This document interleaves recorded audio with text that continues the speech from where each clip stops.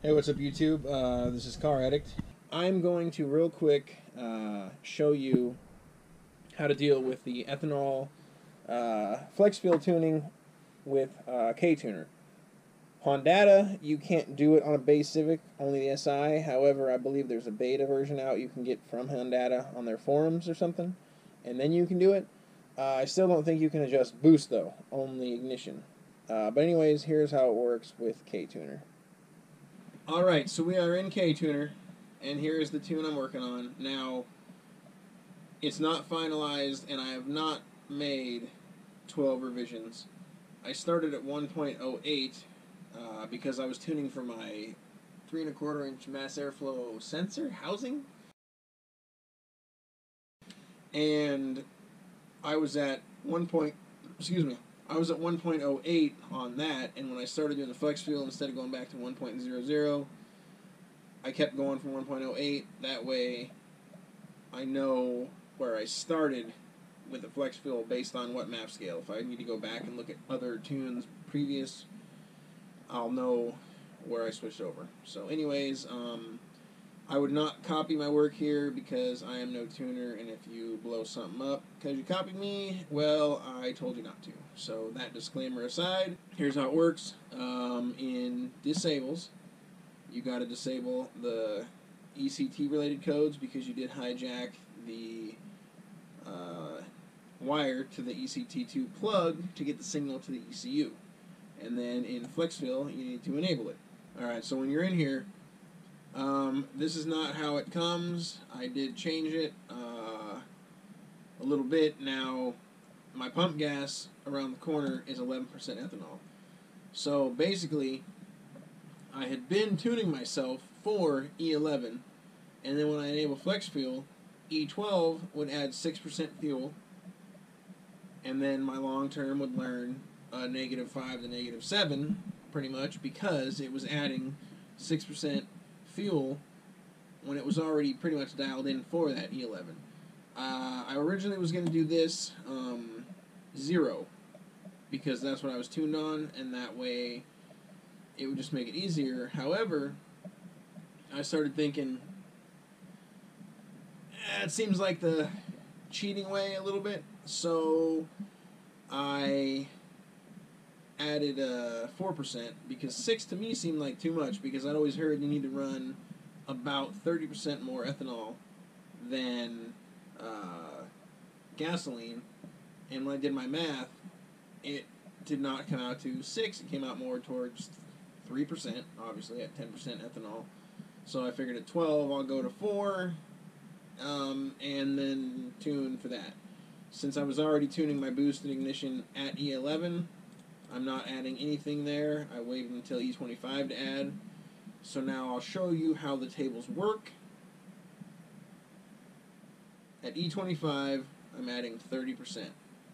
And then at E37, I'm adding 55%.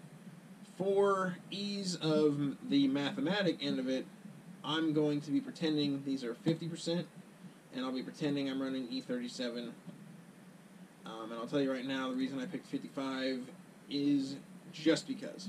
I had no other reason than just because. So, under main, ignition base. This is mostly untouched from a factory map.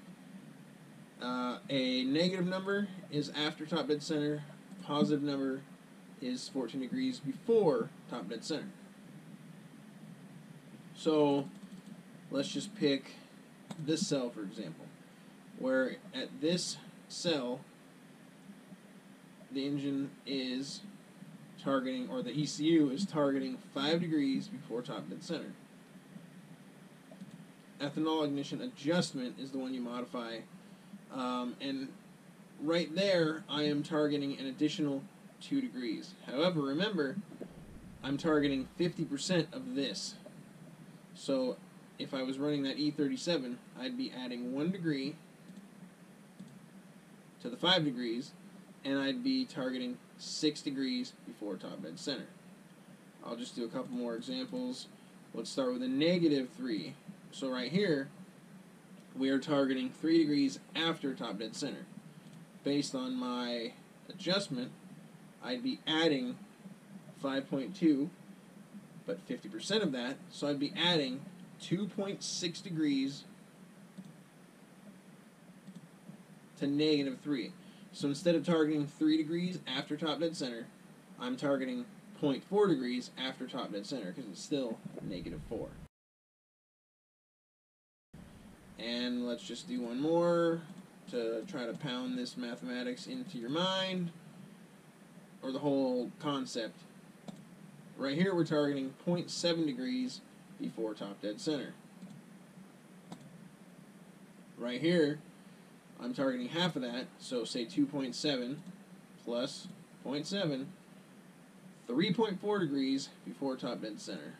So I'm going to try to find one that still ends up being an after. 6 degrees after top dead center.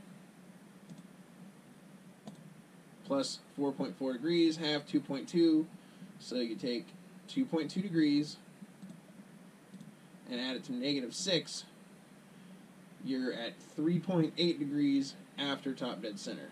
There's the ignition.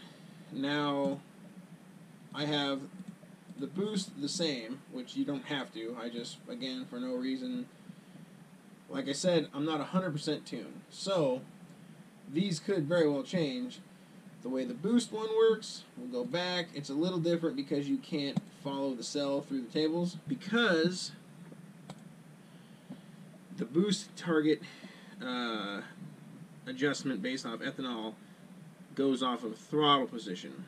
So you can't go cell by cell and see exactly what you're going to add exactly where. This is probably more aggressive than needed. Do you really need to add 3 degrees timing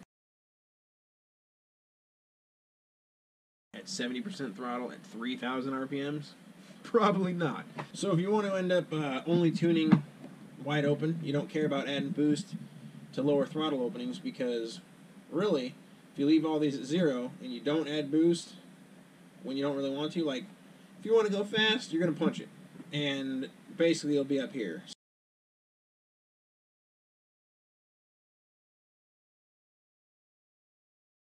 So maybe you only want to do 90 to 100%. Down here, you don't want to add boost, because you add boost, you drink more fuel, you get shittier fuel mileage. Just add the boost here. So at 90% throttle, I'm adding 50% of 5.5. So 2.7 pounds, let's just say. Now I'll go to my boost target on normal. So say in the 100% throttle at 4,500 RPMs, I end up at this cell, 22.2. Well, if I add 2.7, I'm now targeting 24.9 PSI. And you possibly, most likely, you do not need to taper your boost adjustment and your target, because I'm already tapering off, so I'm not trying to target as much boost at redline, because that turbo is tiny and have a higher tendency to knock. So I'm already tapering it on the main table. So even if I targeted a flat line here and targeted this 5.5 all the way to redline, my overall boost would still be tapering. So like I said, again and again and again, this is not my final thing, so don't judge me and don't copy me. Just trying to show you the way it works. Ktuner has a write-up on their website, like I've also said, but people still ask sometimes, so here you go. Anyways, I hear my family walking in, so before we get interrupted, I'm going to end it. That is how it works. Alright, so I just got done editing that video and realized I cut the GoPro off a little early. So I'm putting this in here to say thanks for watching. Please subscribe and give you a little glimpse at what I might do with the Civic. It all depends on how big of stones I got and just if I can get myself to do it. I could always chicken out, you never know. If you see that straight as an arrow road right there, that scales to about 20 miles right there. And now you can probably tell it's Mexicali to San Felipe. If anybody's done that drive, you know what I'm talking about. There's this elevated section of the highway that I mean, it's just a straight shot for a long ways. I don't know, about 20 miles straight, and there is like some dips in the road, and so you definitely want to go down it once, turn around, and haul ass. I wouldn't just fly the first time. I mean, I always drive pretty fast, but I'm going to have my kid, so I'm going to have to actually go all the way to San Felipe, drop her off with my parents, turn around, and then haul ass. But, so anyways, we're going to see what kind of guts I have and how fast I'll take this Civic up to. Stock brakes, stock suspension, so that's not really a recipe to do high triple digits in a Civic, but, well, you're never doing high triple digits in a Civic, or at least not mine. So, low, middle triple digits. We'll see. So, I mean, I got a commenter that said he's done 145, I think it was.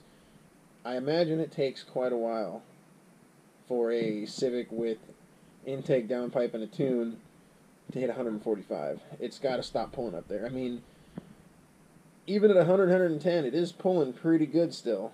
So, maybe I'll be surprised at how quick I can get up there. Maybe I'll shit my pants long before 145 and hit the brakes. We will see. Anyways, later.